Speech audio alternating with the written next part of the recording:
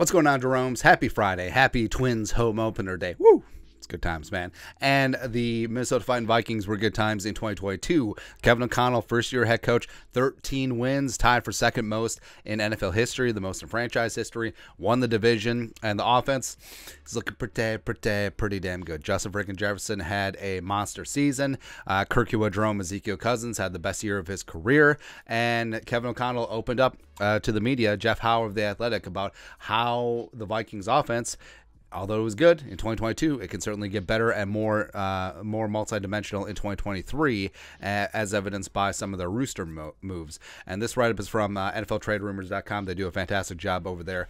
So this is what they wrote. Vikings head coach Kevin O'Connell says he wants to stay consistent with his football philosophies in order to build off their success in 2022.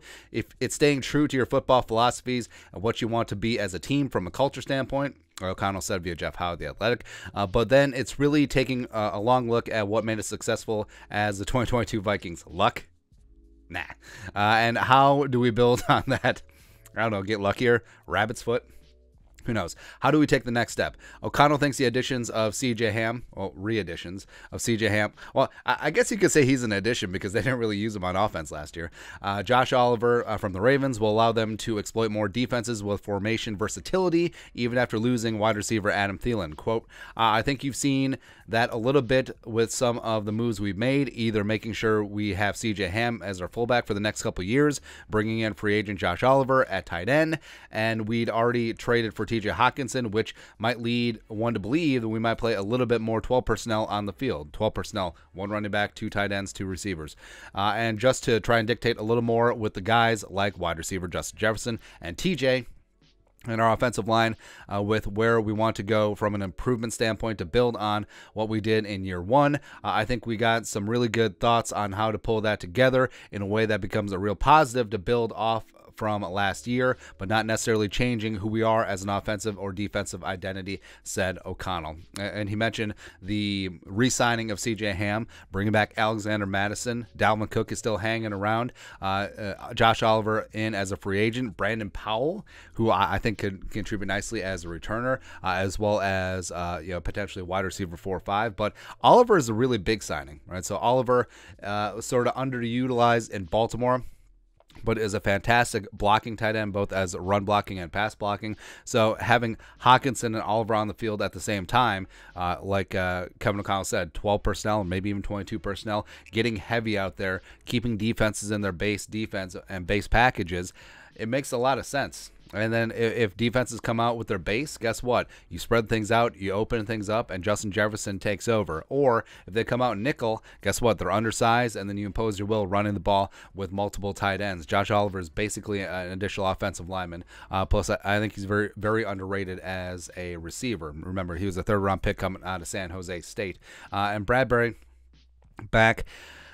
I think it signals continuity, as well as, the Vikings maybe didn't have all that great options in free agency. Note that they haven't brought in any outside offensive linemen, but they did bring back Blake Brandel, who's the ERFA, as well as redoing Chris Reed's deal and then re-signing Schlutman and Oli Udoh on top of Garrett Bradbury. So they must like what they see up front, with Chris Cooper and Rascati, what they're doing with the offensive line. But I think that whether they keep Dalvin Cook or not, I think that this offense is going to be a lot more multidimensional because they can get heavy. And guess what? Maybe they won't run shotgun on third and short and fourth and short like they did last year, which just infuriates you, man. And plus, it seemed like the Vikings running game, I mean, Dalvin had a career low 4.4 yards per carry last year. It seems like when they needed yardage, they couldn't get it.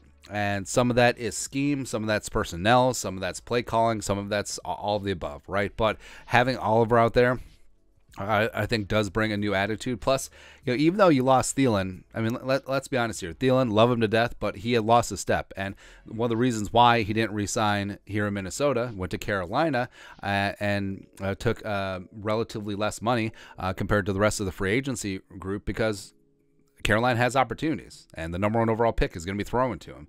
And it was like, who's going to take away targets? Like Terrace Marshall Jr., DJ Chark? No, he's not worried about that. So for the Vikings, I mean, the wide receiver room, relatively unproven beyond Jefferson and KJ, but still has potential. Maybe this will be the year for Jalen Reagor. Who knows? The Vikings certainly should and could be in the market for a wide receiver early and often in the draft. Jalen Speedy Naylor, last year's 6th-round pick from Michigan State, looked good towards the end of the season, especially that Bears game, and as well as the end of the Packers game. So, I mean, the Vikings can hit you in a number of ways, and I think that formation and personnel versatility is going to be huge, where you're not just rolling out the same offense every single week. You're going to be matchup dependent. I think that's what they want to do with personnel flexibility, where they can go 5 wide when they need it. They can go heavy package 22, 12 personnel when they need to.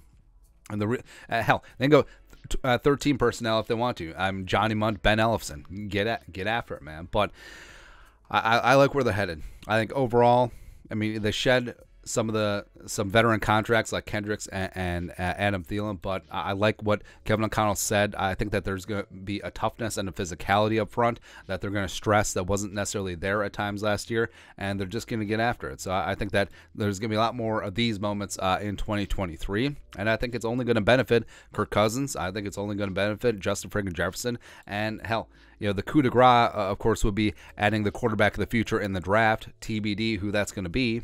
But we'll see. But your thoughts are thoughts. Kevin O'Connell spoke with The Athletic about 2023 offensive philosophy. Let us know your thoughts and our thoughts in the comment section below. Subscribe for daily Vikings takes. Want to support the work? Put a little something in the Venmo. But till next time, Skol, production value.